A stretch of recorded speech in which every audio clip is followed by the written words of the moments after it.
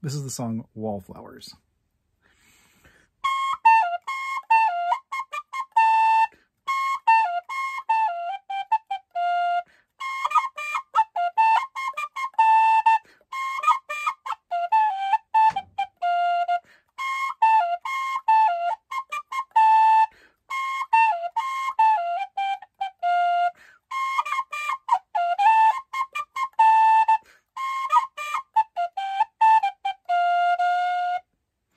So this is my oldest whistle.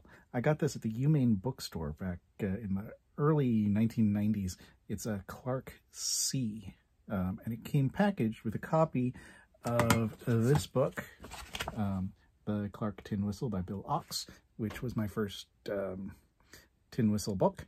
And it wasn't this copy, though. The original copy was a smaller print, and it's long since been worn out.